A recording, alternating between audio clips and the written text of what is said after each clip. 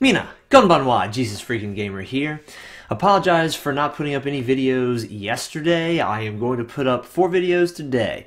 2 preaching and 2 video game or some kind of video that is not directly preaching. To make up for yesterday, my schedule is weird this time. It was kind of doing a thing over the course of the 2 days. So although, honestly, I could have found time to do it. So I was like, am I innocent this time? Did I make it out?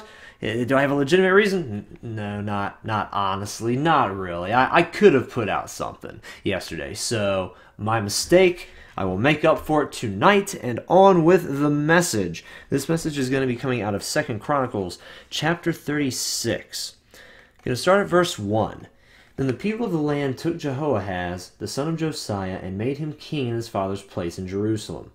Jehoahaz was 23 years old when he became king, and he reigned 3 months in Jerusalem. Now the king of Egypt deposed him in Jerusalem, and he imposed on the land a tribute of 100 talents of silver and a talent of gold. And that, obviously, that is a ridiculously short range. That's silly. And you go back into 2 Kings chapter 23 and go down to verse 31. Jehoahaz was 23 years old when he became king, and he reigned 3 months in Jerusalem. His mother's name was Hamutal, the daughter of Jeremiah of Libnah, and he did evil in the sight of the Lord according to all that his fathers had done. So this incredibly short reign did come from an evil king. It's interesting because most of the short reigns in the book of the Kings and Chronicles, usually the short reigns were from evil kings. Not saying that good men can't be assassinated. As a matter of fact, Josiah did disobey the Lord, but his reign was still cut short.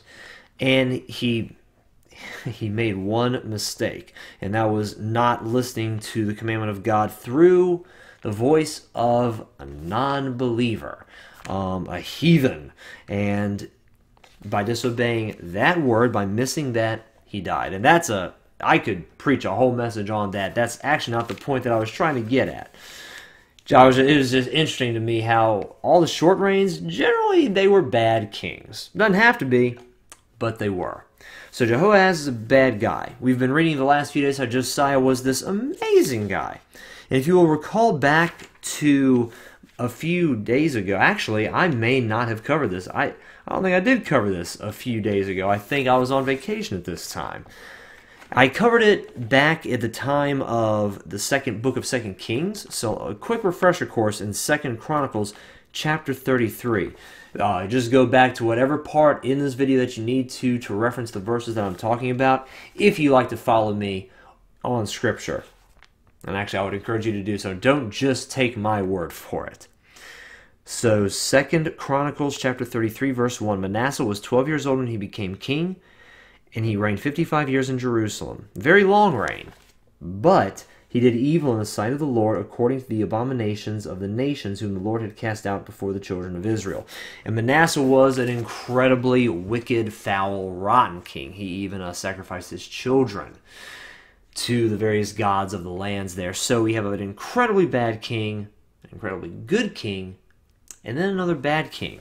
And the overarching point to all of this that I'm pulling out of the passage is how our descendancy does not necessitate the way we live. That was really bad English. Good grief. It's not a matter of who's your mother and who's your father. You are your own person. You choose your own destiny. Just because you have a godly father, godly mother, that doesn't mean you're necessarily going to be a godly person. If you have an incredibly wicked father and mother, that does not necessarily mean you're going to be a wicked person. Your parents obviously have a great influence on your life, but they don't determine the person you are. They don't determine the choices you make. You've got to make those calls. If they are away from God, then it is your duty to turn aside from the way they brought you up and to follow Jesus Christ. And if they did follow Jesus Christ and they brought you up in the fear and the knowledge of the Lord, then it is your duty to obey your parents, to follow their example, and to not turn away and to not be rebellious. Ultimately, the Lord and His Word choose what is right. not what our parents do. So don't be overly discouraged if your parents were not quite the best people on earth. God loves you. He has a plan for your life, and He wants you to follow Him. And if your parents were just incredibly godly, be thankful for your upbringing. You are blessed. I was not raised in a Christian home. I'm glad my mom came to Christ when I was 13, and I'm glad she kind of pushed me in that direction. Incredibly thankful. I wish she had been a Christian for the entirety of my life and not waited till I was 13. Obviously, she had her own choices to make. She had to live her own life. But it would have been better for her and for me if she'd followed the Lord earlier. So be thankful if you have that as a blessing. Don't despise it. Don't rebel against it. Please. You are so blessed to have known the Lord in a second or possibly even more, third, fourth generation. That's an amazing, awesome thing. You have a godly heritage. Whereas my mom, she had to break a giant cycle of bad.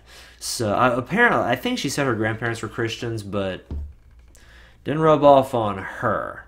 And since her parents were Christians, it's possible that maybe, I hope her grandparents were Christians, but there was some stuff she had to break away from.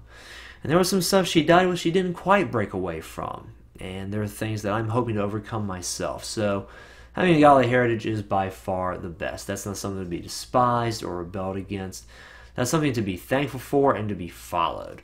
So thank you guys very much for watching this video. I love you, and God bless.